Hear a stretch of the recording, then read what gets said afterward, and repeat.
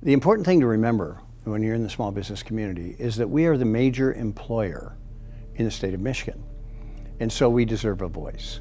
And before SBAM, there was no voice. And as SBAM grew, the voice got larger and larger.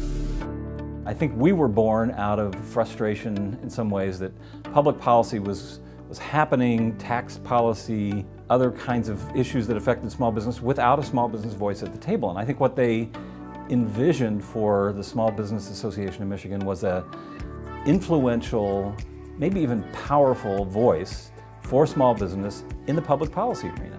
27,000 Michigan member companies. We're the largest group in the country. It's a force for making positive changes in Michigan public policy.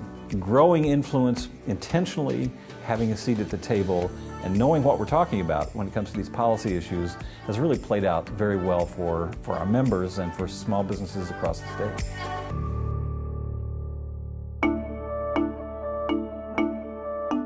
I can think of two examples where SBAM has taken the lead on creating a pro-small business environment in Michigan. The first is the repeal of the outrageous small business tax, or as I like to call it, the simply because tax. It was SBAM that led that charge. It was SBAM that carried the ball over the goal line. The other is the repeal of the sales tax on service. It was SBAM who put together a coalition to fight that tax and ultimately get it repealed. We had to talk to legislators, we had to talk to senators, congressmen, all those, and say, look, here are the consequences, and in some case, unforeseen consequences of this legislation. Those fights, those battles, those conflicts were all led by SBAM.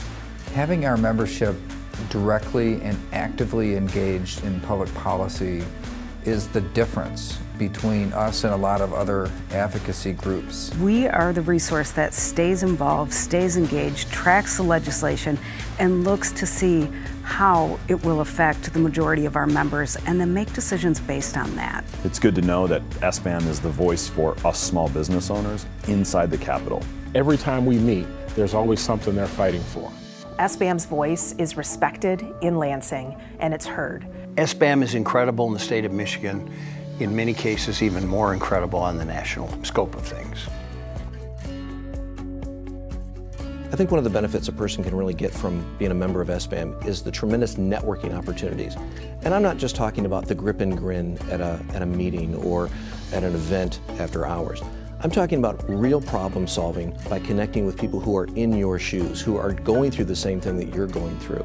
Being a business owner, especially a small business owner, can be lonely. I didn't know who to go to, I didn't know who to ask for questions. You know, I had family and friends to lean on, but I didn't know about the Small Business Association of Michigan when I first started my company, and I wish I did. We get together at the Leadership Council events, we get together at regional owner-to-owner events. I mean, some of my dearest friends right now are other small business owners that I've met through SBAM.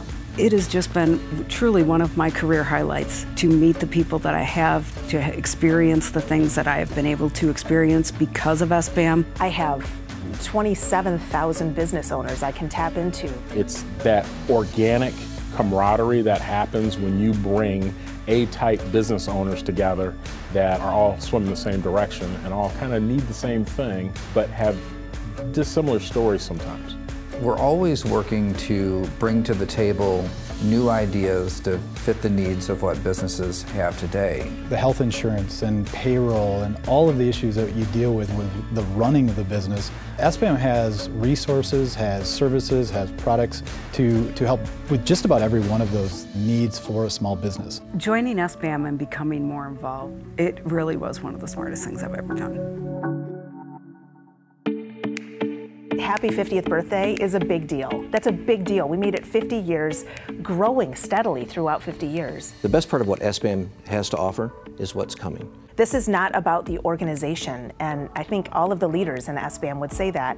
It's about the business owners that either benefit from it or make it up through the membership, and it's powerful. They were way ahead of the curve, because who knew that Michigan would be where it is today relative to small business? Really, small businesses are like the good guys of the business world. There's a tremendous amount of goodwill, but also determination and perseverance and creativity and innovation. And you bring all of that together in a way that really only SBAM can do. It creates a force for good in making public policy. I just see bigger and better things coming out of small business. I would love to be here 50 years from now talking about the same level or better an achievement from where we started in 1969.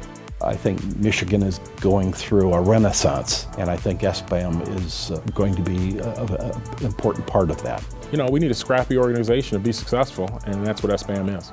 Great for the state of Michigan, it's great for small business, and it's so critical to be involved because I know we are making a difference.